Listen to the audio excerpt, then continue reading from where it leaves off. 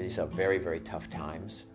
The federal government has cut back a great deal on much of their funding of research and clinical trial networks. So we not only appreciate the funds raised by St. Baldrick's, but we absolutely need them.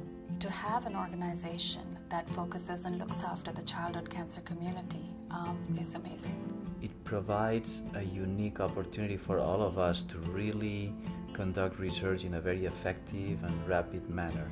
St. Baldrick's, in fact, funds a lot of the clinical trials that have generated tremendous impact on improving cancer outcome over the past 5 years. Being able to not only cure cancer, but targeted therapy so that there's fewer side effects, fewer long-term effects, will make a huge difference for children. I think that all of us have children that we treat on a daily basis that one way or another are benefiting from these funds. My dream, at least, is that if a child has cancer, one day you can give them a 10-day course of an anti-cancer pill, like you would give somebody 10 days of antibiotics. Say, go home and call me in 2 weeks.